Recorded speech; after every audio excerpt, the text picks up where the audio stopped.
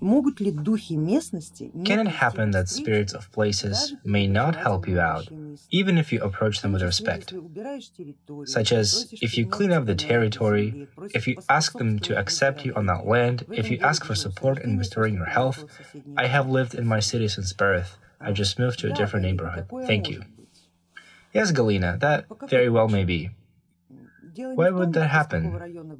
The reason has nothing to do with the neighborhood that you came from, and has nothing to do with the fact that the spirits of one neighborhood used to accept you and others from a different neighborhood don't.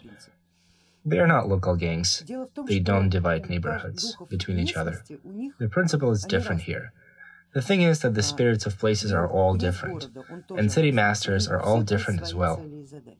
They all have their own goals and tasks, and it could be that they have no need for your cleaning the territory or for your feeding the local spirits. Perhaps they already have all that. Perhaps they need something different from you, and they are just waiting for you to ask them what they need in return. Whereas you give them sort of what you have decided you can give. Perhaps they need something more from you, or just something different. Usually you will receive signs.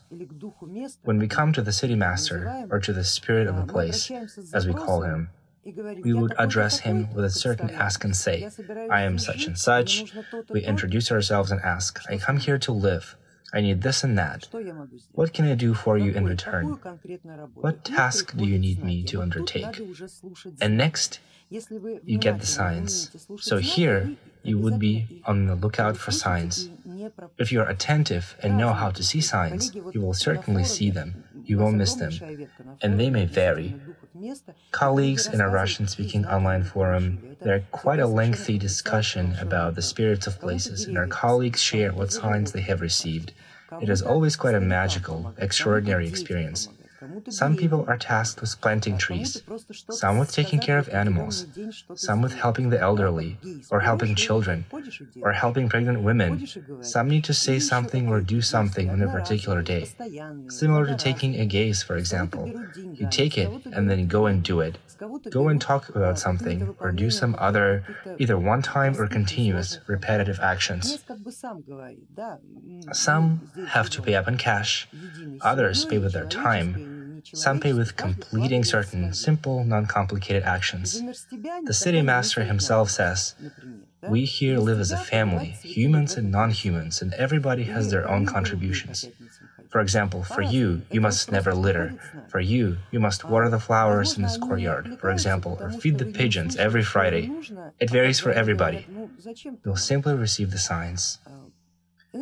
It could be that they are not answering because you didn't hear what they have been asking of you. And so they say, we don't actually need whatever it is that you are doing. It's like with relatives, you know. I think that all of you have relatives that showered you with presents, and then you don't know what to do with this present, and they keep on doing it year after year, year after year. Whatever they desire for themselves, they give to you, and then get surprised when they get no credit. Why they are not revered, even though they give from their own heart, from their own self. It's just that they're mixing up the soul and consciousness, but overall their actions are quite honest. So you too, in this case, did everything quite honestly. You follow the script and tell them, give it to me. Why should they? Try to approach it differently. Try approaching it from the other side and ask them, what can I do for you? Give me a sign. So that it is honest, appropriate, useful, so it fits into the context of our mutual existence.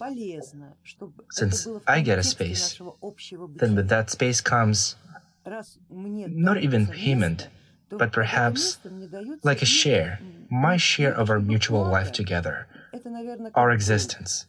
Try it that way. I think it will all work out. You just have to remember that you are not the only one who has personal wants, and that the consciousness of a place that you live in, it also has wants and needs. And it is not obligated to adjust its needs to your capabilities or your patterns of understanding. No one is obligated to do anything, especially forces of that level. That is certain. Try to approach it from the other side, and everything will work out just fine. И все получится.